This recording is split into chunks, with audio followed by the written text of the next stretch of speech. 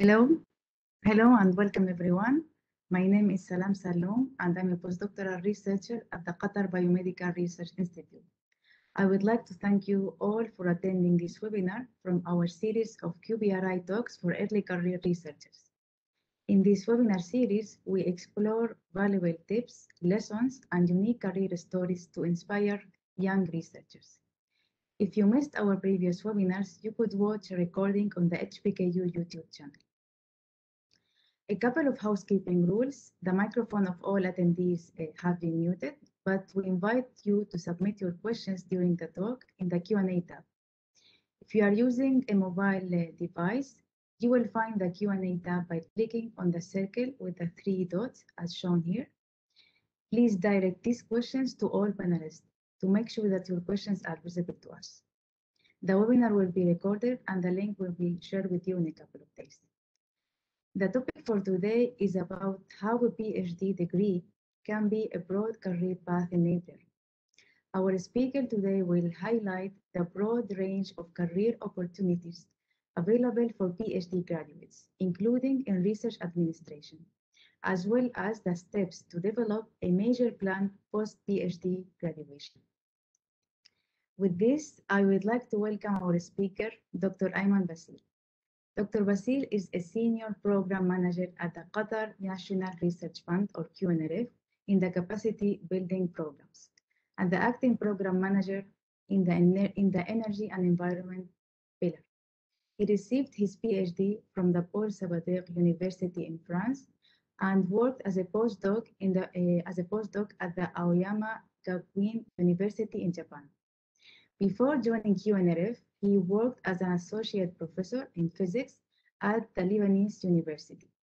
At QNRF, Dr. Basil has overseen the implementation of numerous programs such as Qatar Research Leadership Program, Graduate Scholarship Research Award, the Postdoctoral Research Award, and the Early Career Research Award.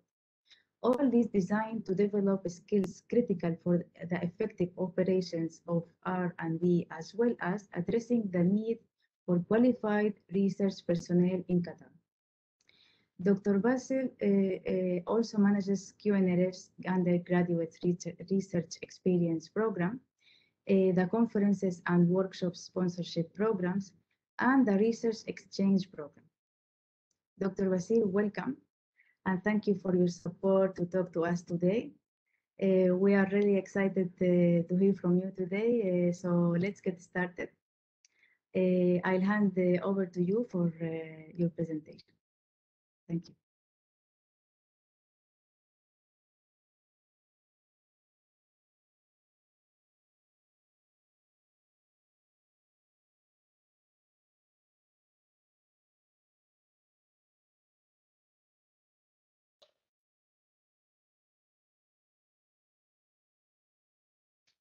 Thank you, Dr. Salam, for your kind introduction, and good afternoon to all of you. When I was first approached by the organizers, the Biomedical Institute, to deliver this talk, I was a bit puzzled. First, because it has been a while that I moved completely from research and science to research administration. And second, because my background is really not related to the biomedical field. However, Dr. Salam, who has good communication skills, thankfully explained the goal of this session. And I became motivated and excited to deliver this talk dedicated for early career research scientists and graduate students. So it's really nice to be here with you. It's a pleasure for me to discuss how a PhD can be a broad career path enabled. Dr. Ayman, just if you can move the box in the middle.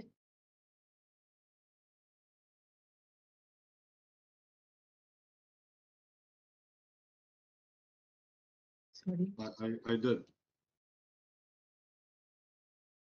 I think we are still seeing like a gray box in the middle, maybe.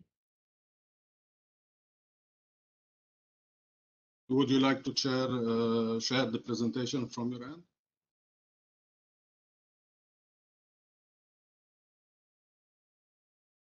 I'm not sure if the other panelists can see also the same box or I'm the only one. Yeah, we can see the box. Maybe Dr. Ayman, if you can. Okay, now it's it's fine. okay. Now it's better. Perfect. Yes, perfect. So to continue, initially the PhD program was designed to develop academics. That's basically a license to teach at the university and become a faculty member. Of course, the aim of every graduate is to find really a permanent position.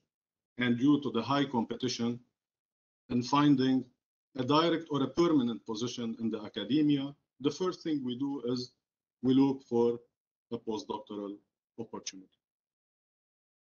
Postdoc positions are transitional positions meant to be high intensity periods of training where fellows develop and implement high impact programs or complete research projects.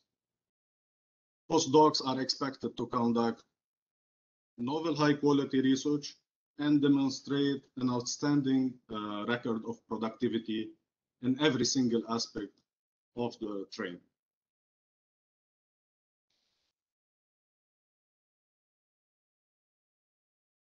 If your target is the academia, when choosing your postdoctoral training, pay attention to the following. They worked for me, they might also work for you. The topic, area of the potential mentor or lab that you're planning to join. Again, in most of the cases, you are not in liberty to choose your topic, but rather you will try to find a niche area linked to the overall theme of the mentor. Therefore, you need to ensure that the topic that you are selecting is a la mode, is fashionable, is booming subject, where the funds are being currently directed. This would ease the link to a permanent position at a later stage. Another aspect to consider is that it's better to move from your comfort zone. It's better to get your postdoctoral experience in a new lab, in a new environment, expanding your network, proving your research ability in different places is always a good sign for the recruit. A third point to consider, I'm hearing echo.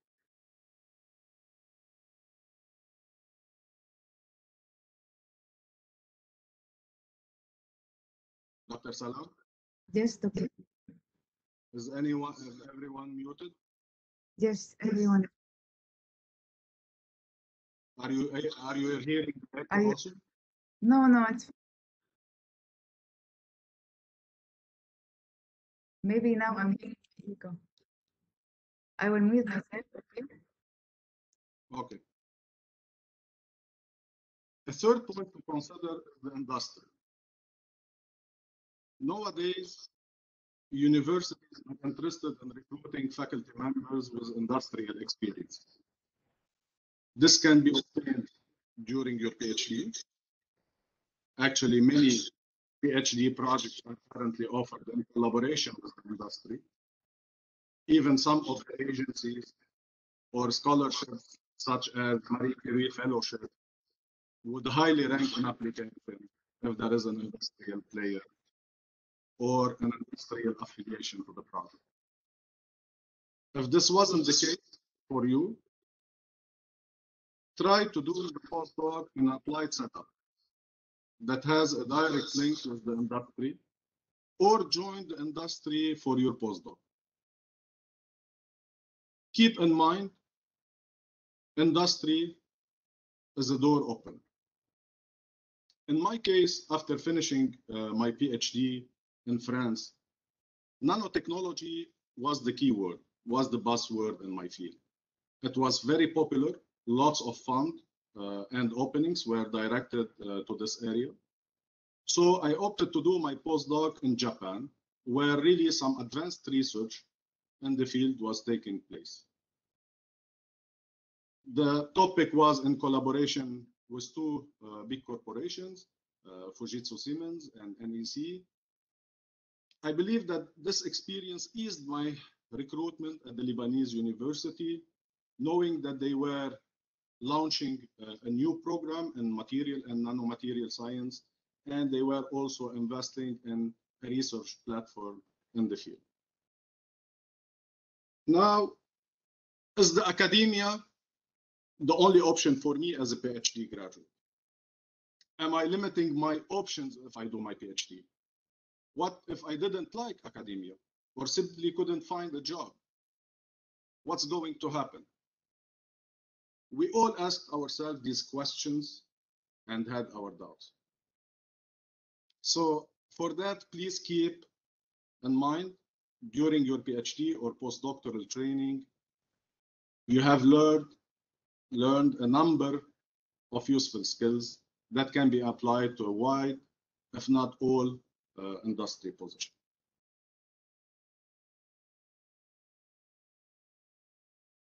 For example, you have written abstracts, papers, books, your thesis manuscript.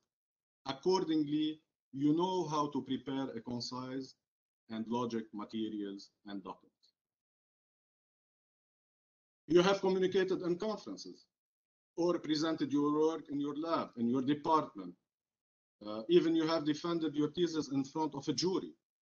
I also bet that you had to explain your complex topic to your family, to your friends, using a layman language, using basic terms.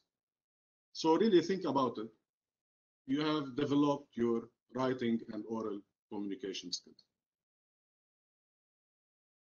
Everyone had to do literature review. You had to analyze and understand large amount of information. Or during your research, you have designed an experiment, a plan, or a model that defines a problem or hypothesis, tested potential solutions and implemented them, formed and defended independent conclusions.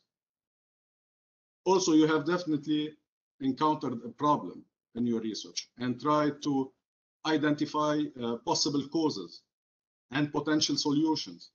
All of this basically analytical thinking and problem solving. Do you currently see any scientific paper or publication that is single author? You are definitely collaborating with others on your project. You are often interacting with your mentor or with your supervisor and dealing with positive or negative feedbacks. You might have been involved in mentoring subordinates or exchanging skills with fellow colleagues. Here you go. You have developed your interpersonal and leadership skills. Well, earning a PhD means that you have successfully managed your project from the beginning till the end. You have successfully identified your goals and completed them in a realistic time. And this is basically project management and organization. We have all identified sources of information that are applicable to our research. We analyzed samples, we have collected data. Some of you even were involved in designing and analyzing surveys.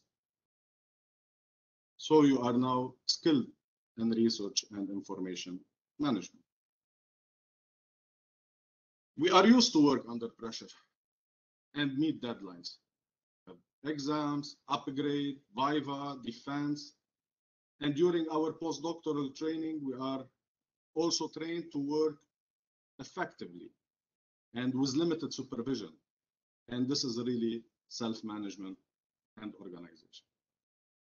Moreover, during your PhD or postdoc, you might have been involved in grants and proposal writing, teaching, mentoring younger grad students, filing patents, organization of a conference, participation in committees.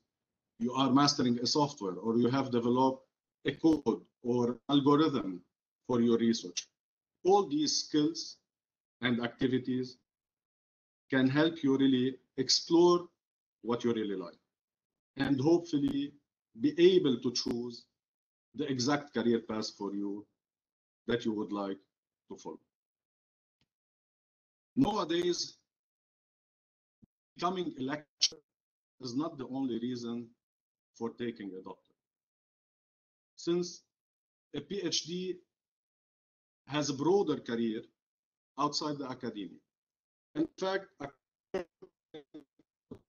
education policy in the UK, 7 out of 10 PhD holders are no longer working in academia after 3.5 years of obtaining their degree. So stay calm, rest assured. If you think that academia is not the best route for you, you won't be left alone. There is many Liverpool supporters here. That said, please don't consider this talk that I'm advocating for early career researchers and scientists to quit research, but rather for you really to know what you enjoy and what's available for you in the market.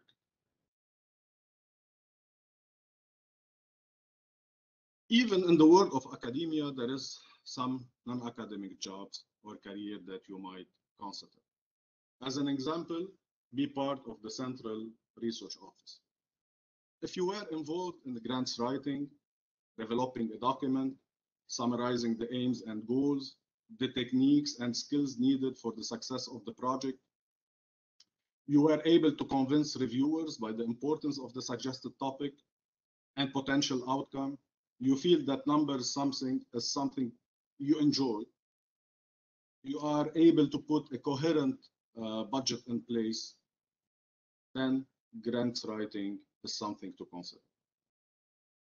Of course, part of the research office role is to search for relevant goals and programs, advertise for it among professor, faculty members, to submit proposals that they get awarded.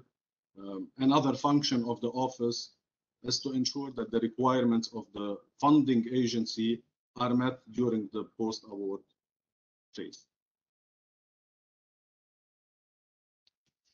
Almost all universities and major research offices are having IP, innovation, and tech transfer office. In such role, you will be able to connect the academic research with the industry development. Your role will be to identify promising technologies, manage intellectual property portfolio, search for opportunities for licensing these inventions, and facilitating the foundation and the formation of startups based on the university's research. Worth noting that for this role, a postgraduate diploma might be of a great addition.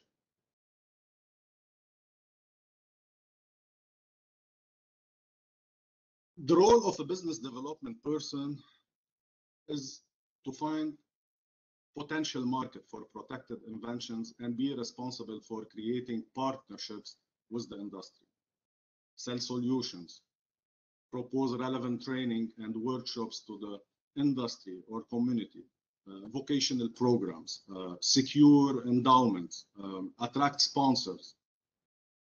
I would say that a proper network and maintaining a healthy relation with decision makers is key for such role or position.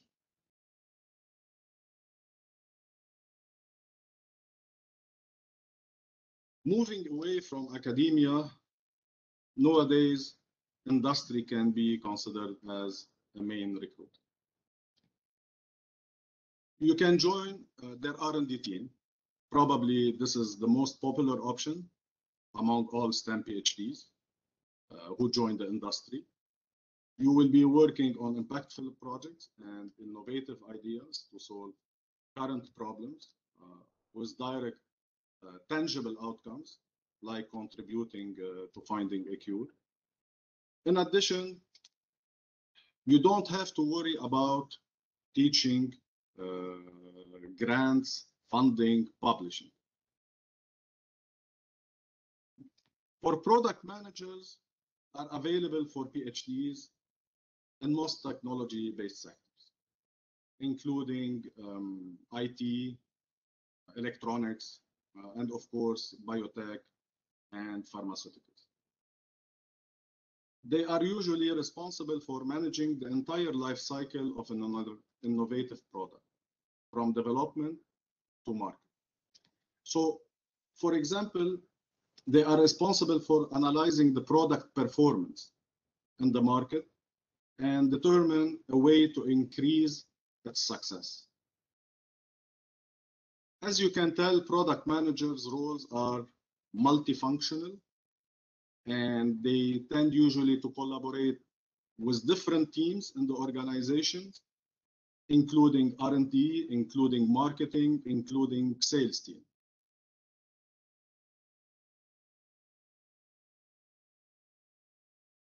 Another angle that you might be interested in is the technical-commercial side. Sort of a technical salesperson that would be easier for him to communicate with researchers and other customers. Of course, to sell the company products or services, whether big equipment, softwares, reagents, solutions. Your role would be to ensure that the customers are using your product to the full extent by providing support and training. Obviously, for such role, interpersonal skills and communication skills are much needed. As mentioned, PhDs excel at understanding complex technologies, which is crucial to technology-based sectors such as biotech. And other fields also, softwares, electronics, aeronautics. We have talked briefly about this role in the academia.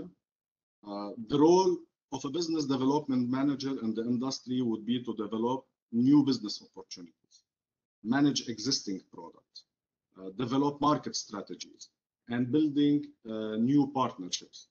So the technical understanding of the company's technology and product specifications are really essential for this role.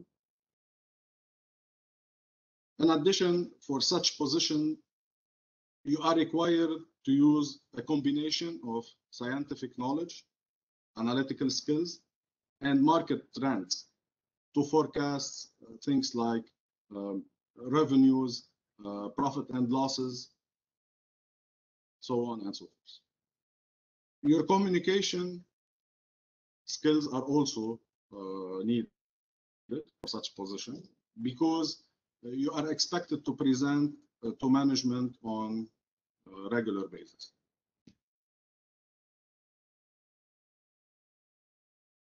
Operation research analysts are responsible for investigating complex issues, identifying and solving operational problems, and facilitating a more cost-effective and efficient functioning of the organization.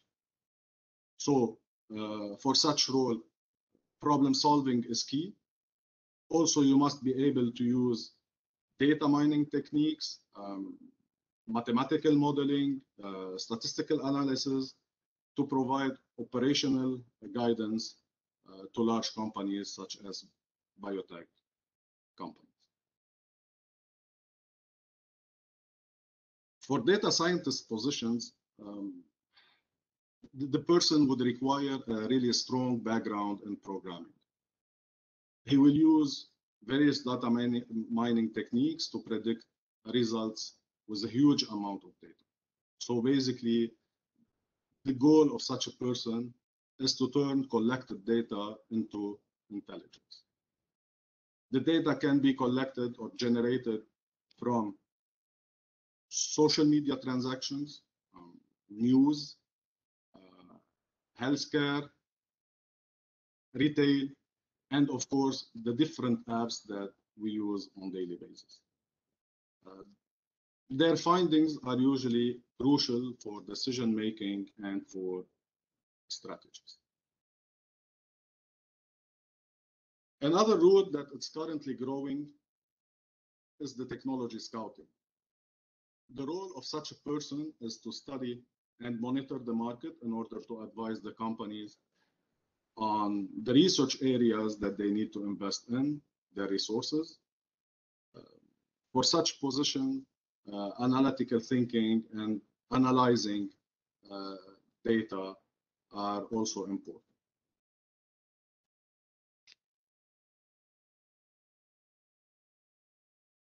In any technology-based industry, continuous innovation and development of a new product is key to maintain success.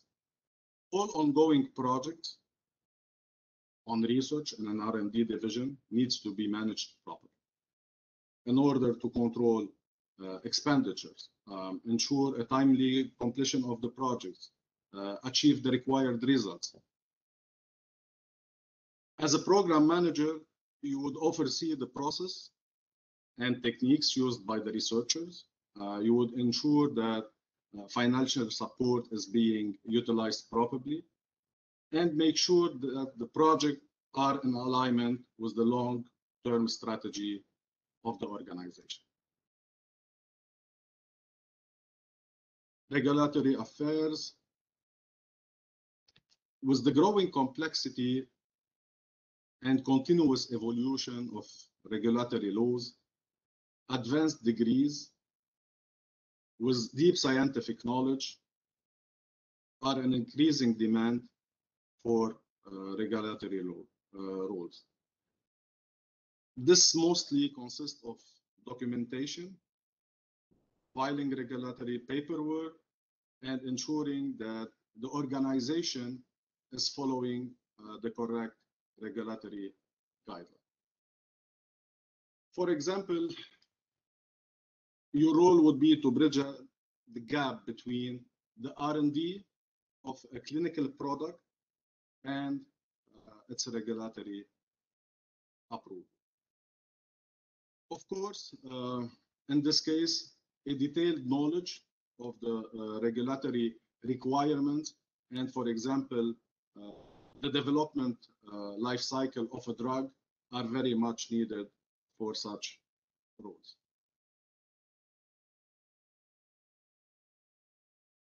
Another area that PhD holders are joining is the science writing or science communication.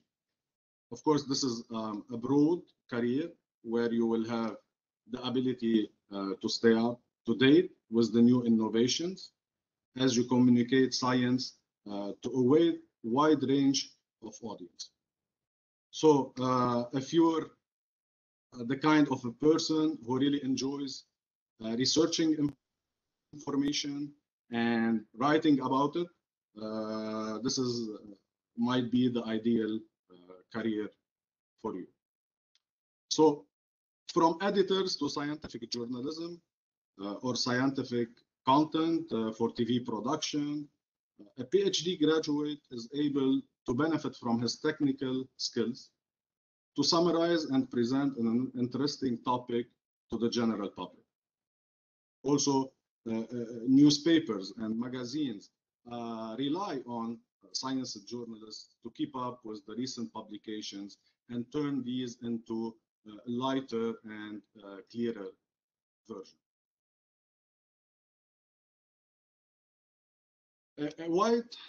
A wide variety of organizations ranging from tech industry to market research firms require the services of professionals who have the combination of scientific knowledge and writing skills. The idea is for them to produce materials for variety of purposes. That would be to communicate with investors, advertising products, writing manuals, and of course, to maintain a social media presence.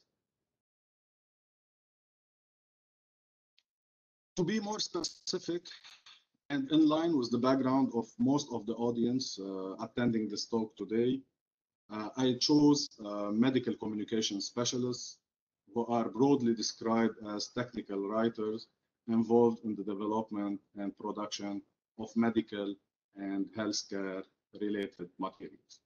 As a medical communication specialist, your responsibilities will include writing and editing materials that healthcare organizations will use to communicate with patients, with clients, and medical professionals. In addition to writing communication skills, medical communication specialists must have a strong understanding of the ethical and regulatory guidelines in their field.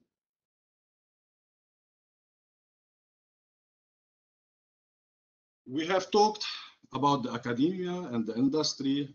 Another sector that you might consider is the public sector. For governmental positions, you can join the health ministry or an environmental department. Your role would include policy making, science policy and strategies. This sort of translational role whereby you would analyze the needs and gaps of a country and recommend the right solutions, guidelines, policies, strategies. Your understanding of complex problems helps to make informed choices in this role. Also under this category, I would like to highlight the positions that are available at funding agencies, such as program officers and program managers.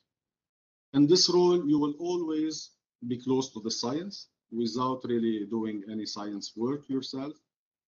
Your role would be to develop programs and activities to serve the research and scientific community, define priority areas, prepare goals, ensure transparent evaluation, follow up on awarded proposals to ensure a successful outcome for the funded projects. All these activities are needed for a funding agency.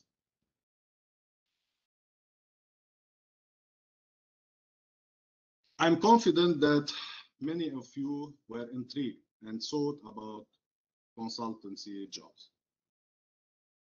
If you know how to manage large amount of data, these companies will be an excellent choice for you.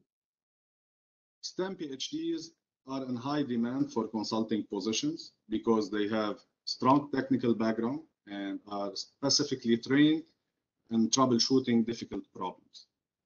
As a management consultant, you will be required to leverage your problem-solving skills. You will also be required to design unique strategies. Management consultant must be team players and know, we say, how to find their way around people. In addition, presentation skills are key for such positions, as they will have to present more often to clients, whether written documents or via PowerPoint presentations. In many cases, PhD graduates would prefer a job or industry based on their PhD subject or in relation to the area of their studies. So usually we can see that arts PhD holders, for example, they would consider publishing and events. Earth scientists probably, they prefer environmental protection. Chemists would be intrigued by food technology.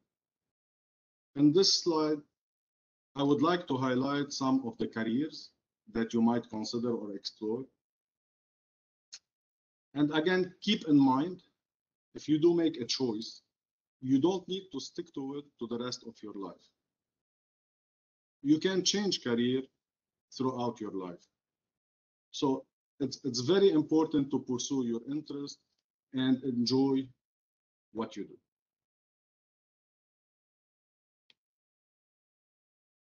Also, as a PhD, you can learn and interpret data better and faster than many people. It's one of your most valuable skills. It can really be applied to most, if not all, positions. When I moved from academia to research management as a research analyst, I had to deal with set new business and languages, business and budget planning, CapEx, OpEx, developing programs, policies, procedures, even to develop a logo. It's called a corporate identity, and it's a document bigger than my PhD thesis manuscript. However, we are fast learners, and we definitely have the skills to research, to grasp, and master any role. Some skills you might already have, others will come with the job itself.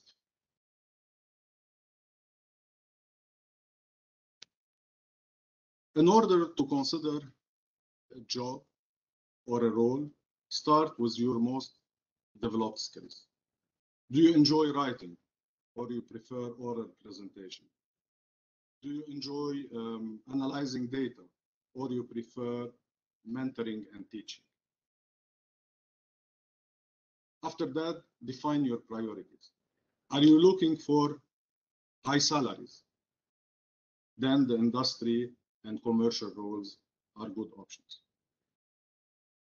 If you prefer to work in an office, or you are married and you don't want to get divorced, then stay away from consultancy and sales jobs. If job security is your priority, governmental agencies and tenure positions are good options. If public speaking is your thing, you might consider science communication. If management is the buzzword for you, then try agencies or product managers or business development managers. If research is your passion, you should join the R&D team. Some other consideration might be linked to the company that you are applying to rather than the job description itself. Would you prefer multinational and multicultural companies, big corporations? Is there any clear career path for me? So on and so forth.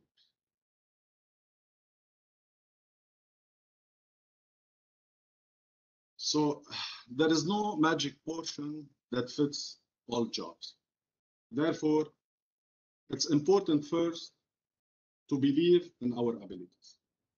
We have numerous useful skills and we are fast learners. Second, between a PhD and a postdoctoral training, you have ample of time. You need to benefit from your time and explore and try things. We all heard or said, it's not the right time for me now to deliver a talk. I need to focus or concentrate on my experiment. Or why my supervisor is giving me this task. It's his job, not mine. Actually, I advise you to participate in small grants, assist professors, teach, contribute to developing a course content, participate in committees, organize conferences, spend some time in the industry. We at QNRF, we have developed a mobility grant for that. Really, all these activities would allow you to well position yourself with a strong and solid CV and credentials. For the networking, we always said when you go to a conference, of course, you need to meet the people, chat with them, build relationships, create and maintain collaborations, because your network can play a major role in your success. I would like to add to this portion that we are lucky in Doha that after really attending few and specific events, we would really get the chance to meet most, if not all, main players from different sectors. In addition, when you participate in an international conference, we usually see some people sitting in small booths with flyers or behind a table. These can be publishers, biotech companies. If they are there, these companies are the right one for you also to explore. You can chat with the person describing the product. He is probably the technical commercial person in that company, or he's someone from the communication and marketing team. So try as much as possible to understand from them and interact with them. When it comes to CVs and letters, again, there is no specific standard or format that fits all positions. We usually put our publications, impact factor, H-index, and this is really true if we're applying to faculty positions, to academia in general. However, if you're planning to apply for a sales role, for example, it's much better to put the techniques that you know and your communication skills before your publications. The last point is the interview. All what we have talked about really culminates with the interview. You need to be well prepared. You need to do your homework and read about the company or organization that you are applying. Tap into your network. Try to ask your network about the company philosophy, work environment, things they value the most, insider tips. These are usually very useful.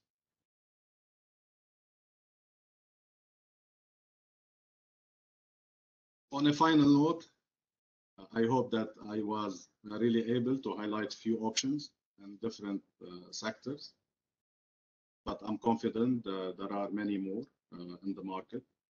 So really, earning a PhD can open a large variety of opportunities, and more importantly, I would say the world is counting on your training and knowledge to create additional jobs and opportunities for others and for the economy. Thank you for your time. That's it from my end. I really wish QBRI all the success with all its activities and programs. I'm returning the floor to Dr. Salam. Thank you so much, Dr. Basel, for this great presentation and this overview. Personally, I didn't know that all these positions are also available for PhDs. Sometimes we focus so much on academia and we don't know that that there are many other positions also available for us. So thank you so much. It was really very useful. We will now begin the Q&A session, but before I would like to remind our audience to please direct the questions using all panelist option to make sure that the questions are visible to us. So to begin our Q&A, I'm wondering, Dr. Ayman, what thoughts you might have. As we can see, there's an increase in the PhD graduates, which is not proportional with the academic positions available, as we were discussing. So for those who are thinking to switch to a non-academic sector, for instance, the industry where there are many positions available, but they are feeling like it's kind of a risk, especially because they lack maybe the experience. So what's your advice for them? Again, for most of the roles, as I have explained, you don't need really specific experience, you have the main skills. Some skills you already have, the others you will be able to learn throughout the job itself. I spoke about my experience when I moved first from academia to research administration. I didn't take any course beforehand. I do some research to understand the administration language, the business language. You will put some efforts, but again, as a PhD holders, we are trained really to research and grasp any type of information. So if we remove some really specific positions, such as IP, for example, or probably regulatory affairs, where you need sometimes a postgraduate diploma basically related to law in order to understand some legal aspects. For other type of positions, you can switch immediately. Yeah, I guess we can always use our transferable skills that we have, but maybe we don't know that we have until we switch to another sector. My next question is connected to this previous point and about your personal your journey.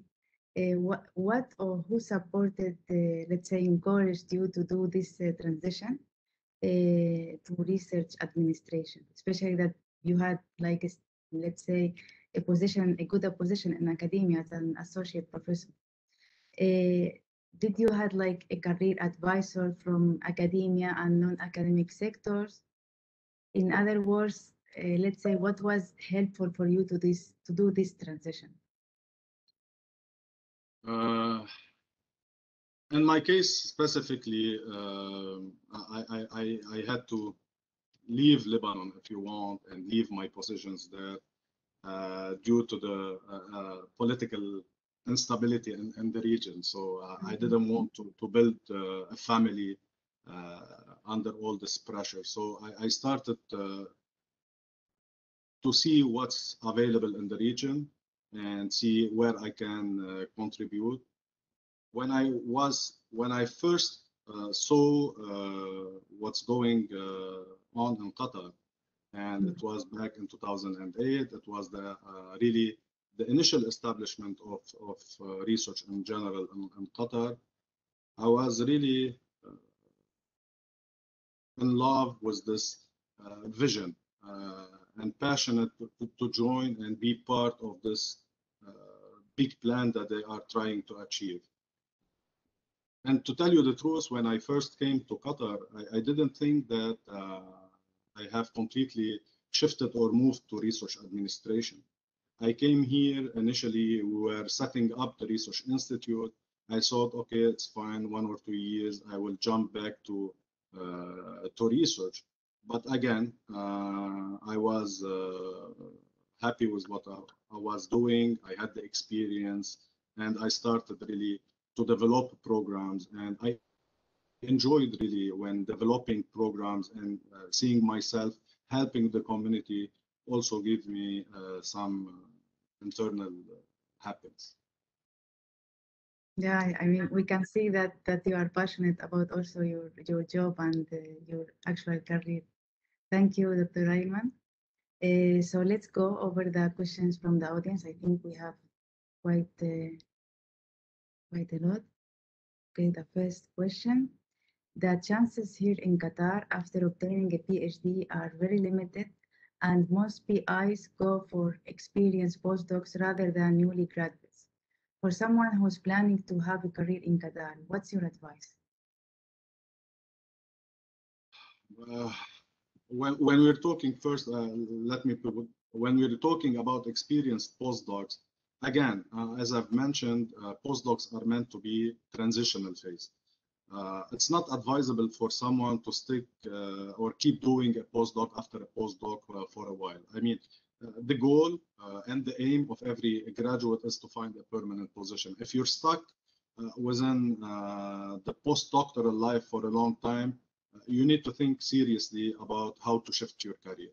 This is the first option. Second, now if we're looking into Qatar and about possibilities and opportunities.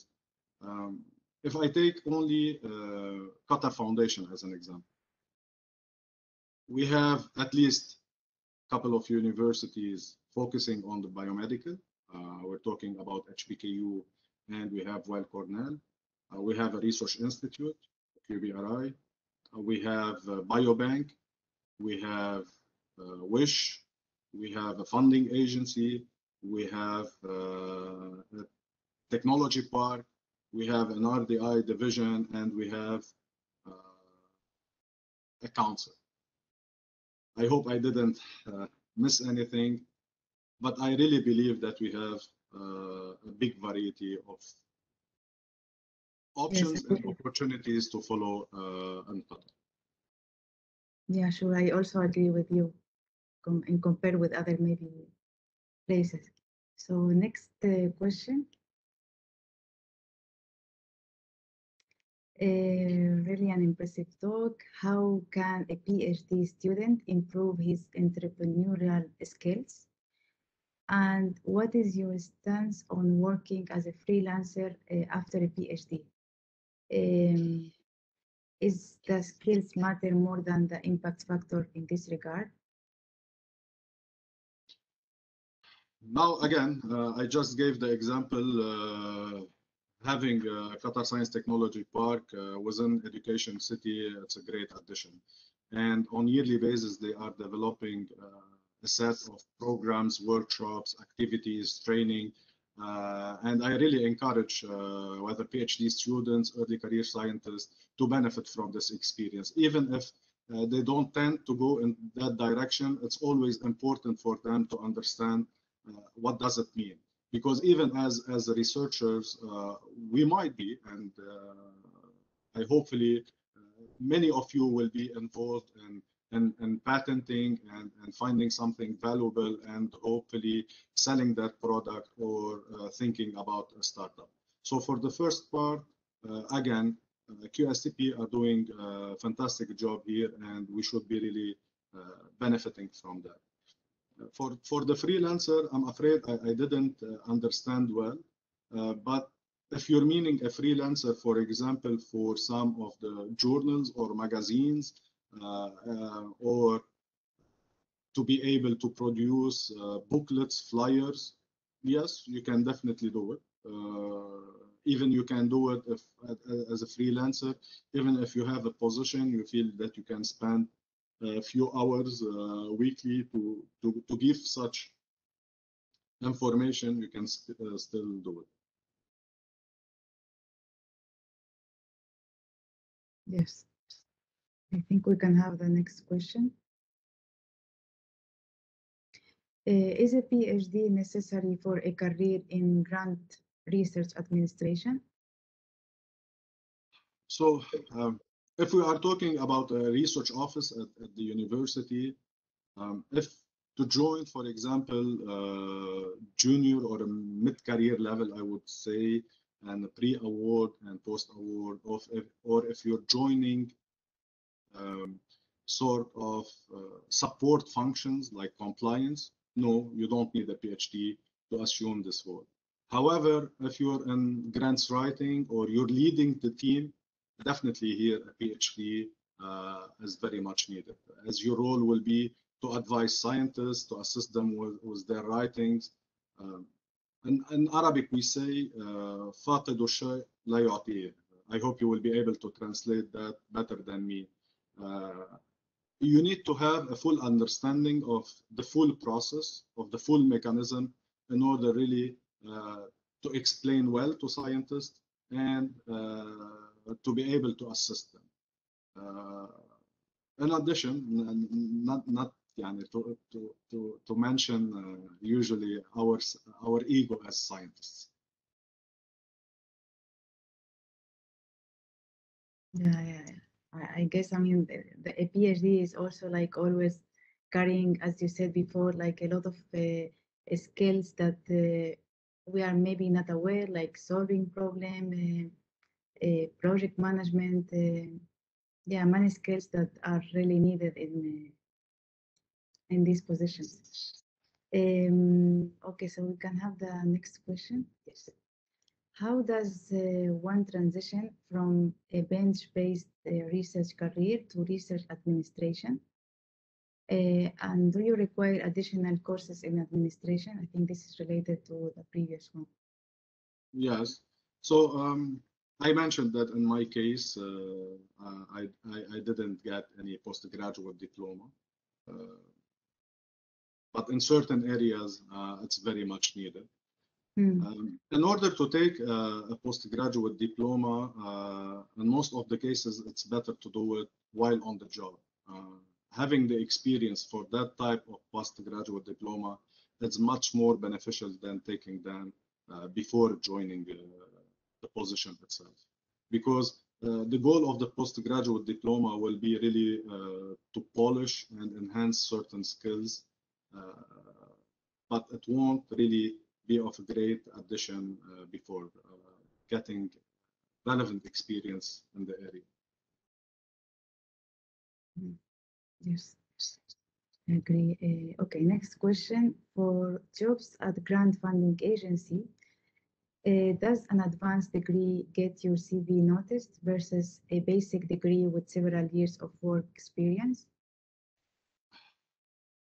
Again, for certain positions, and here I'm talking about technical scientific positions, your CV won't be selected if you don't have a PhD, because for these positions, your role would be to develop programs for scientists and researchers, to chair panels of scientists and researchers, define priority areas, follow up on awarded proposals.